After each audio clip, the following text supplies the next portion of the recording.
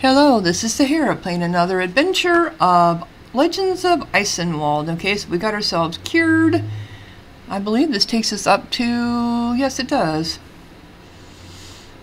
There's some moving around up there. Can't see them. Okay, this takes us up to Castle Gutberg. Gutberg? As you enter the castle, you see a few men engaged in training. The young post commander is walking to and fro, assisting the participants with evident excitement. He calls a break. A few go to sit down, and others simply lean against a wall to catch their breath. You approach the commander. Greetings, I come from Chancellor Werner. I need to see Count Daniel. You're speaking to him. Okay. The Chancellor gave me advance notice about your visit, though he never told me your name. Kern von Lonsden at your service, and we weren't supposed to tell him our name.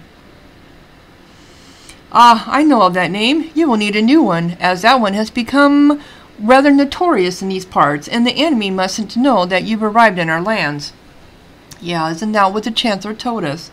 To tell you the truth, I hadn't considered that. Yes, you did. You were told not to give your name. Then by all means, let us choose a new name for you right now. How about Sibla the Avenger? No, that's too direct. How about something a little more subtle? Landgrave Endelin is entitled Rotjager, meaning he comes from Red Forest. You should call yourself something like Holzfalter, a lumberjack. Lumberjack? I am no commoner to bear such a name. I'd rather call myself the Red Huntress, Rotjager, for I will one day play the one who lives in the Red Forest. Sounds great. And what first name will you choose?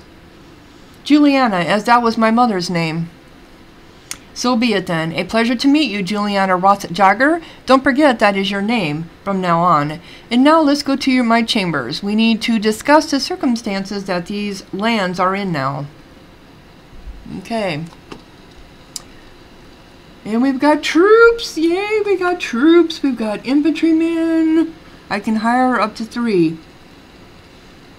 A soldier, infantry, costs more, but he's going to be better. We have a bowman. Okay.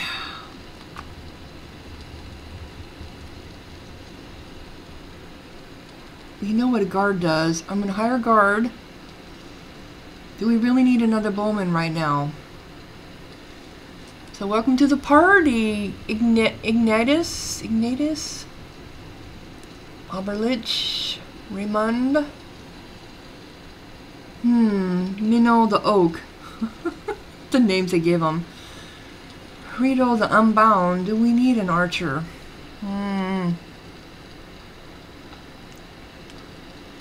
Well, he can't use anything that I have here. Of course not. Of course not. He's not leveled up high enough, I guess. Alright, so we start over.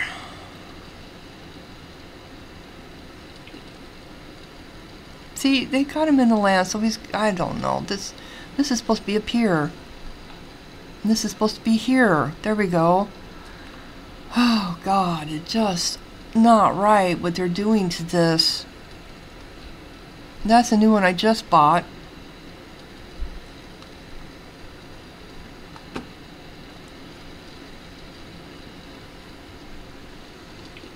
Okay, so let's talk to Daniel. Let's talk to him first. Probably nothing. Good day, noble lady. You have nothing to worry about. Yes, we already know that. Okay, greetings, Juliana. How goes your hunt?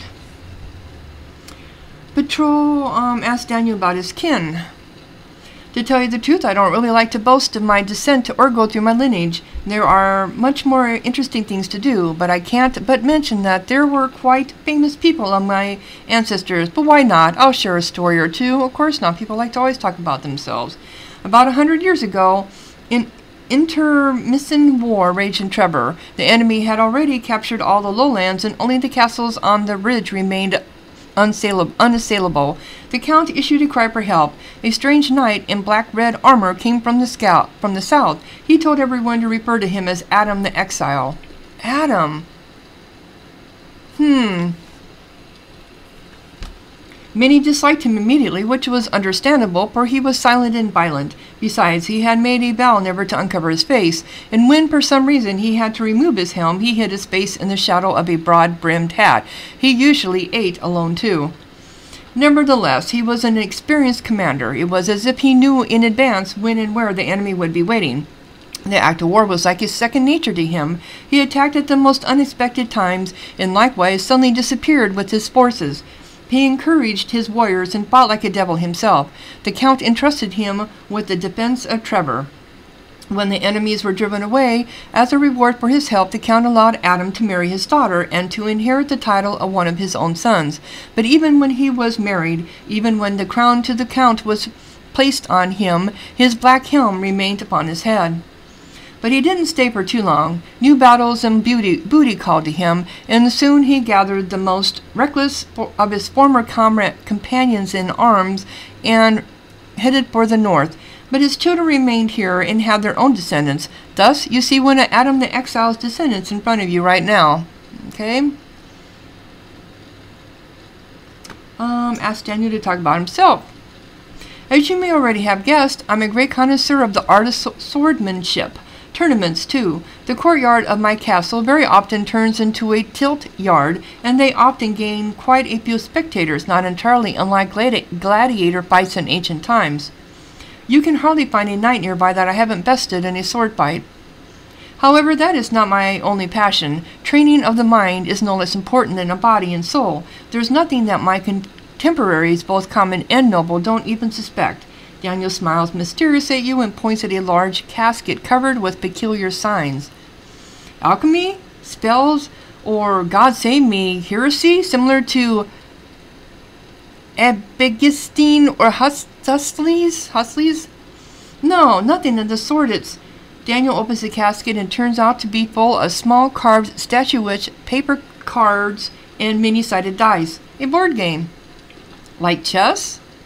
Exactly, but the truth is there exist many such games. This is the one that unites chess, dice, and cards. It takes calculation and wit and delivers such excitement as chess cannot dream to give.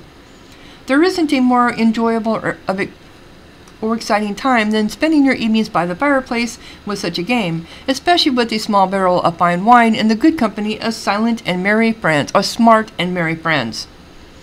I understand, but having so many interesting and important pastimes, how do you find time to take care of your lands? Do you suppose I spend all my days doing these things alone? Not so. Nevertheless, I have much less time due to the recent troubles and the upcoming war. Then we'll see if my war games were useless. True. But most importantly, Corinne, you're not supposed to call me Corinne. My name is Juliana, remember? If my friend or comrade gets into trouble, I will always provide. And so if you're ever in danger, you can always count on finding sanctuary here behind the walls of Gutenberg. Okay. Hello. A board game. I've already told you that I'm a fan of different activities of the mind, haven't I? One of my favorites is a special kind of board game similar to chess. It's called Lineage. If you want, I can teach you to play it. What kind of game is it, and why is it called that? A traveling merchant from the Far East sold it to me. He brought it from this country, which lies on the other end of a great road. Why Lineage? To tell you the truth, I don't know. It keeps its name from the way non-Christians called it, but the rules are interesting. Listen. Players have a figurine each that looks like a warrior. Every warrior has its own characteristics expressed with numbers and also a set of actions that it can apply on the field. Unlike chess, must use dice to define how lucky you are when performing this or that action. With enthusiasm, Daniel explains to you the rules of this peculiar game. From his explanation, only one thing becomes thoroughly clear. Success in Lineage is mainly determined by sheer luck.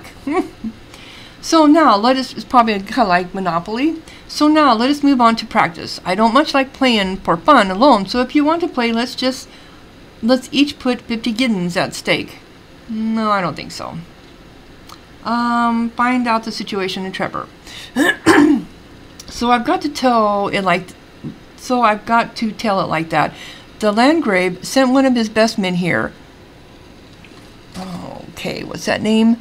Raymig, also known as Weasel. He got his nickname for destroying settlements and castles as easily as a weasel destroys birds' nests. He managed to capture Castle Schwartz, a well-reinforced castle situated at the end of the northern range, of the mountain range. Schwartz?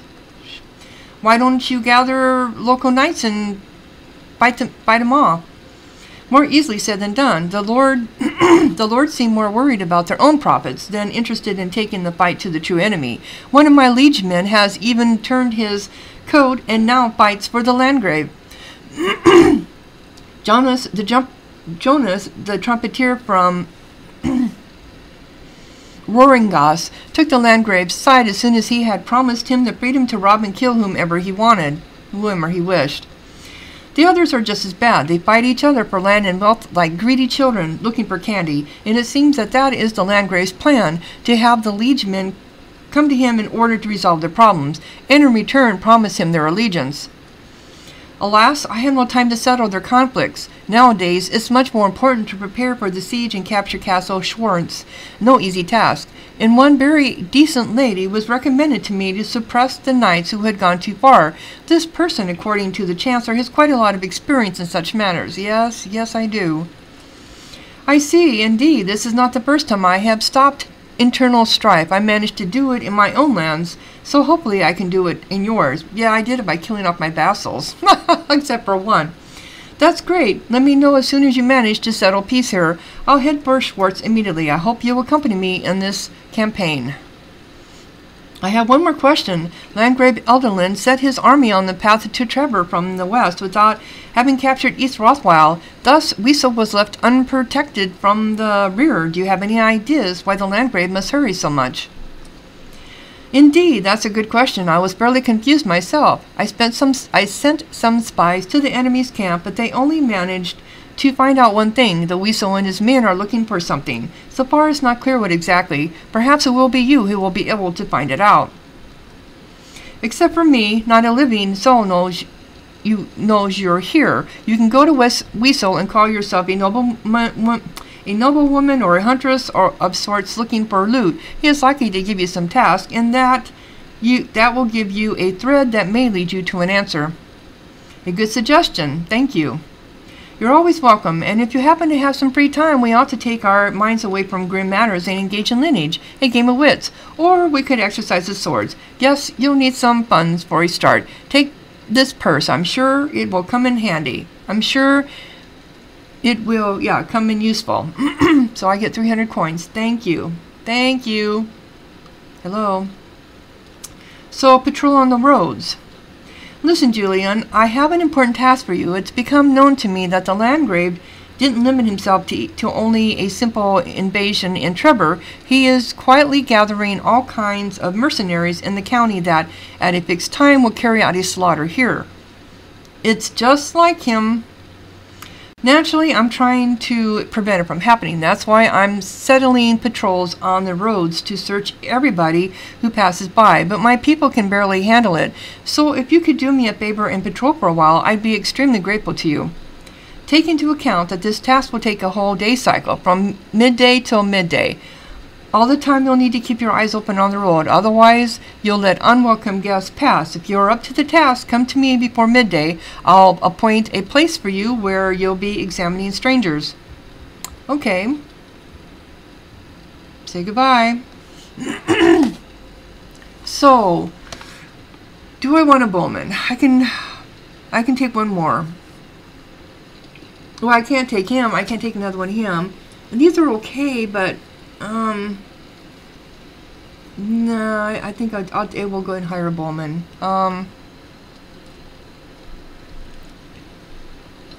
And then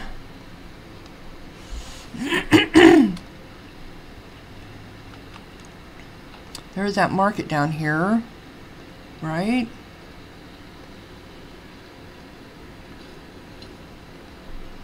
There was a place I thought, no, not there. Okay, let's go to the market. See if there is anything I can equip them with. Well, we've got willpower, That always helps. For him. And this guy.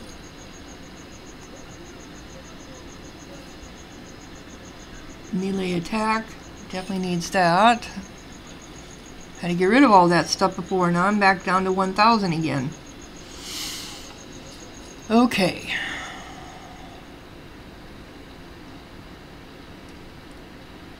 And who's this? What's this up here? Hillside, friendly. Can we hire somebody here? Yes, we got a healer woman. That's what I was waiting for. I didn't want to get rid of my one spot because a healer woman will always come in helpful. Always, always, always. All right, you can have that. Yes, so she can do regeneration. Yes, yes, yes, yes.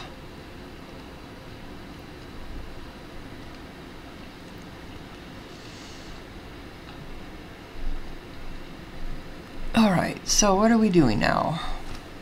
I don't think I'm up for hunting for the werewolf examination. Adeline, with the help of the Hitchman guards, do you want the Landgrave looking for? Find out what the Landgrave is looking for. Daniel spies informs that the Landgrave must be looking for something you need. And where's he at? Oh, he's clear up over there. Okay, well, let's leave that. I want to go down here to the south. So let's go down here to the south and fill this area in if we can.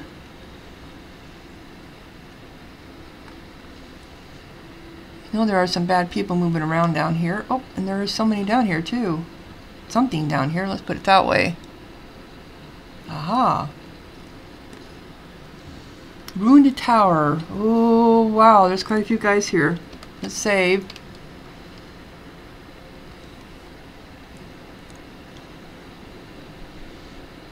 A lot of archers.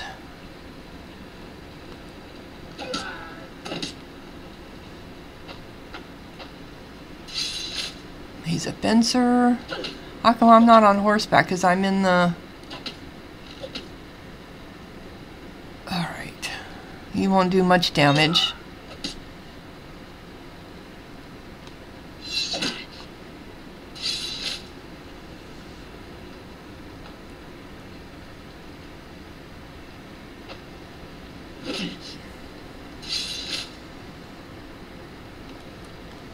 Alright.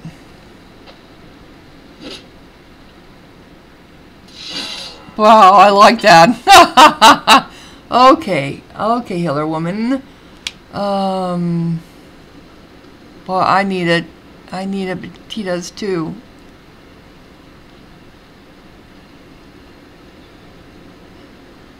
I can't let him go down.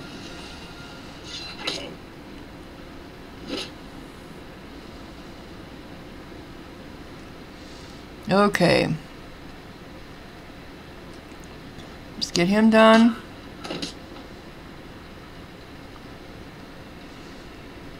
Let's get him down. Yep, darn it. Nope, nope.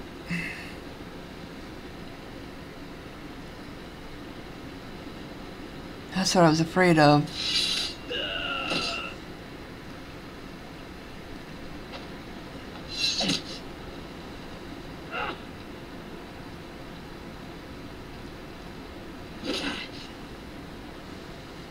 Not doing much good, are they?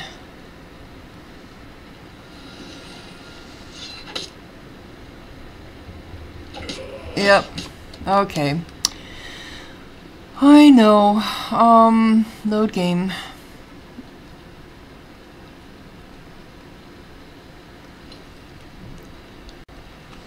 I can do it. I know I can do it. I know I can do it. This would be good booty and good money. This guy is doing a lot of problems there, so let's get rid of him. Yeah, but they're shooting at me. Yep, they're targeting me. And I have that necklace on.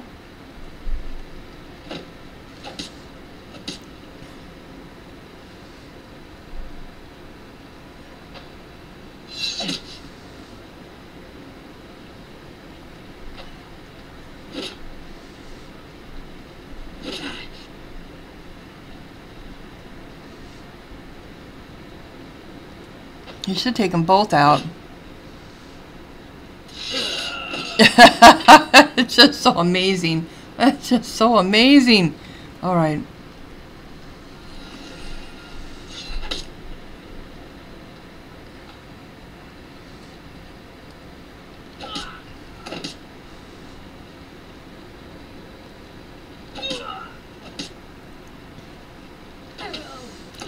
They healed me. All right.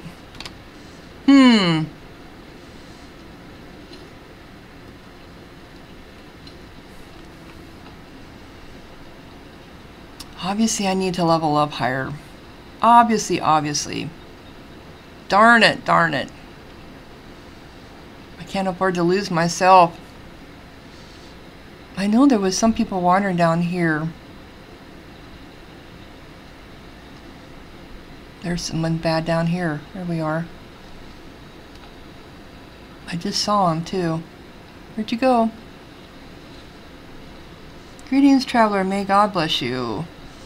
I'm Juliana Rotjager, a noblewoman. I have come to Trevor in search of glory and justice. They say that the Landgrave's men from Rotjager invaded these lands, and the local knighthood is about to oppose them. Is that right? Yes and no. The fact that men in Rotjager appeared there is the truth. Oh, this is Pauline Pine. Okay. But not everybody is willing to fight against them. Take Yuklin von Clemency, also known as Water Spirit, for instance. He's not likely to face the swordsman of Rothwild. What does a loyalty oath uttered over a cross mean if he's a pagan? As far as I can tell, you're a righteous Catholic. You'll fight against the Landgrave, won't you? That's right. An oath over a cross is sacred to me, but the very moment my neighboring pagan notices me setting off on a campaign, he'll sneak up and stab me in the back. I need to be insane to fight two enemies at a time. I won't match against Landgrave while the lands of Calencians stand between us. My grandfather swore to exterminate paganism in Trevor, and I will fulfill his oath before taking my own. Oh, he's one of the people that I have to fulfill their needs. And you, if you've really come for justice, then perhaps you will be able to help me. Assist me in dealing with the heretic. What can bring more glory than a crusade? Okay. This is kind of odd. Honey enough to defeat. This is pigments. Okay, so I guess I need to go up and talk to them.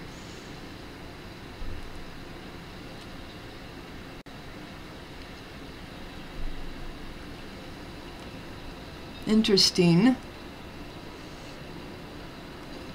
Peasants.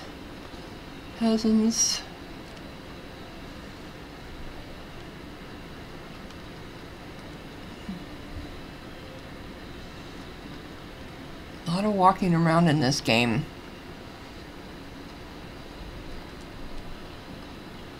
Is there anything up here that I need to find? I think I was up over there, the hillside. What's this over here? Looks like it's a graveyard. Oh, here's another guy on horseback. Wait, who are you?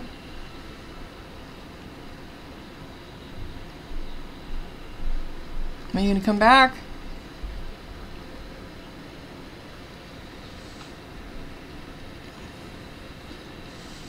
Guardsman. Crossway. That's what this crossway is about. Can we hire another peasant woman there? Okay, so we've got some talking. Philip the Reaper, do you have something to tell me? Oh, this is Philip. Get lost, Bigger. I don't have time for you. Really? Am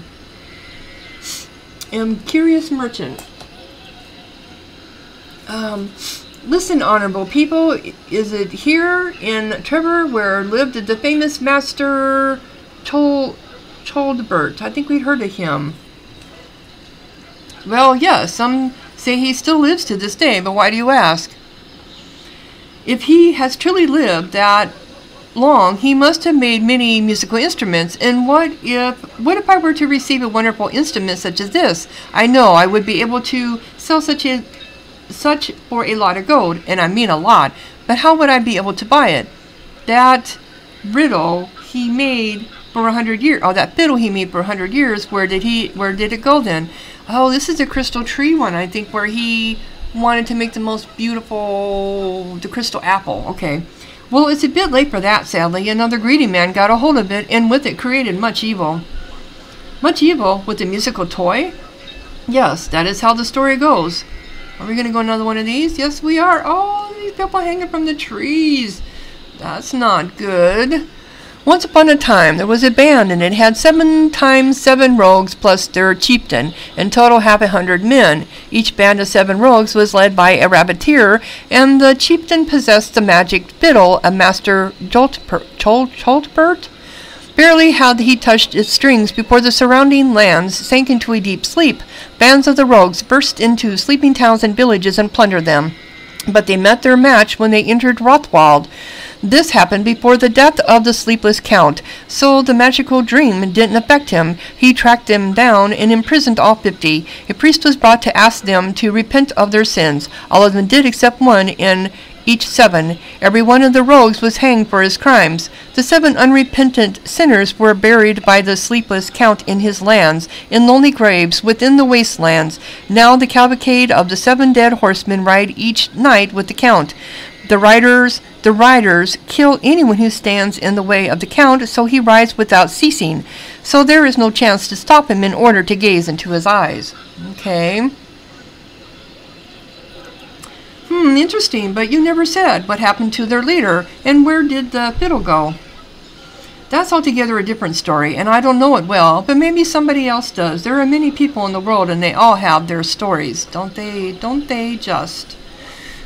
Okay, so let's see if there's any new tavern. Oh, there's a Ghost Towers. That one we heard. That one we heard, and this one here. So it looks like there's 3 new ones here. 3, 1, yeah. Ghost Tower. In the middle of the southern forest, there stands a high tower. You can see it from afar. In the southern forest, that would be down where I was at. Okay.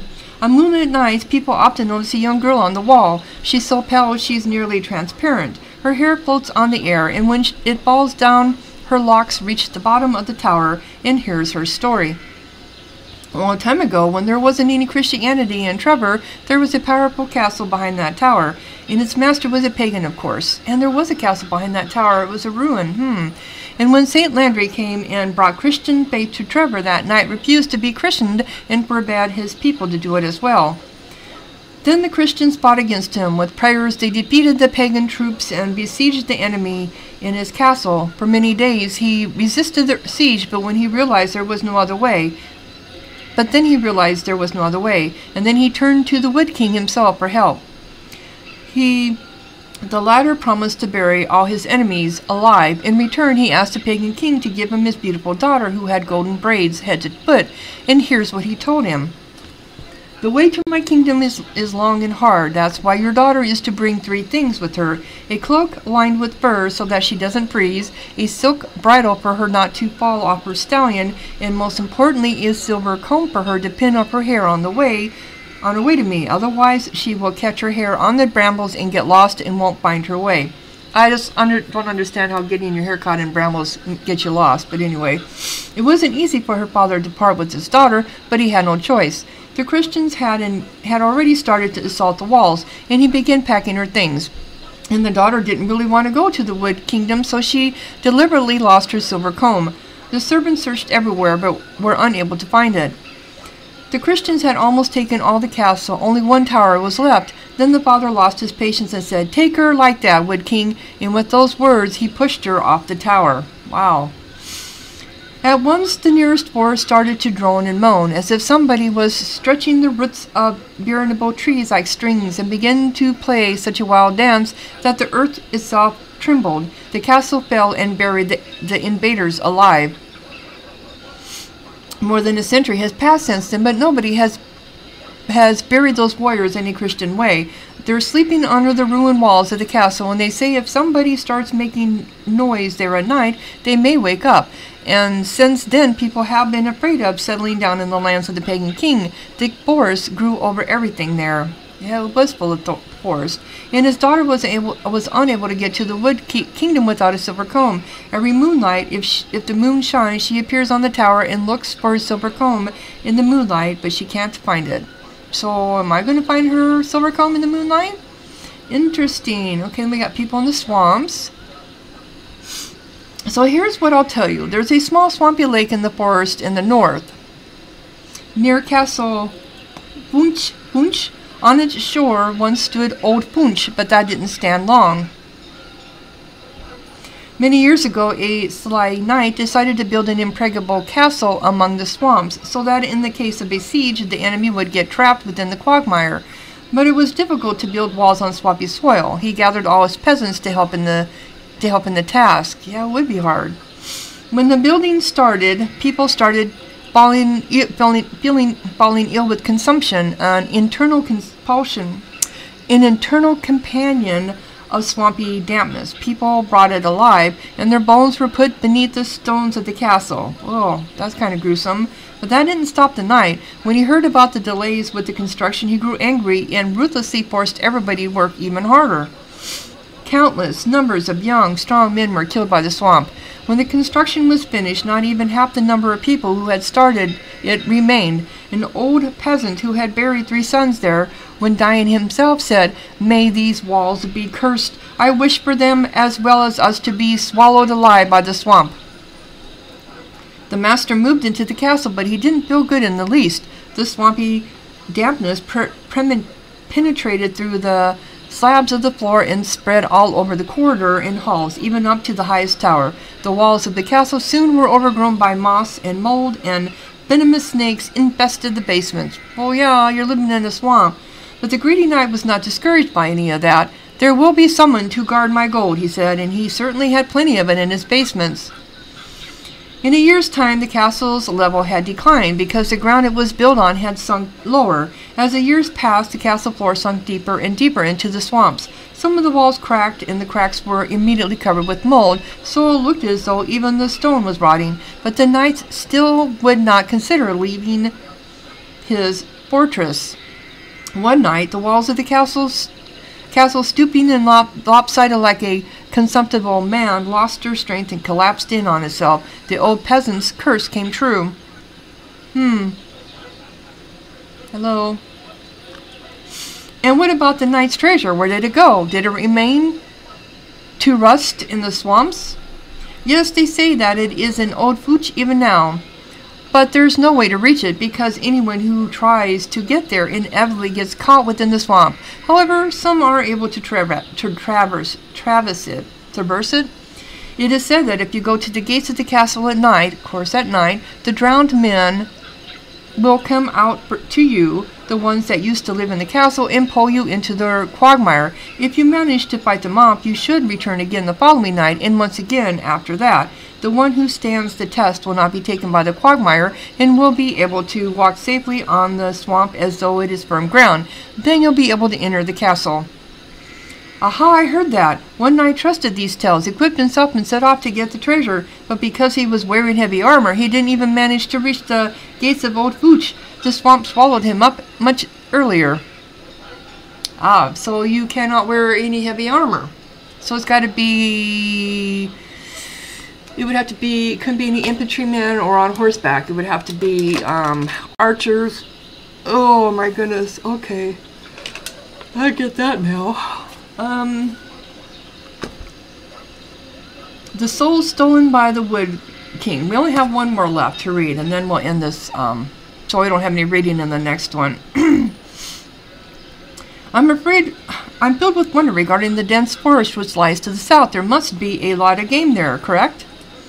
There may be a lot of game there, but there aren't many volunteers to get it. You'll certainly disappear if you go there. And why is that? It's not a normal forest. Oh, aye, there are trees and deer and other such things, but other things grow there as well. They say a magic apple tree grows in the middle of it. Oh, to the south, okay. There are such apples growing on it that the one who bites it off will become immortal.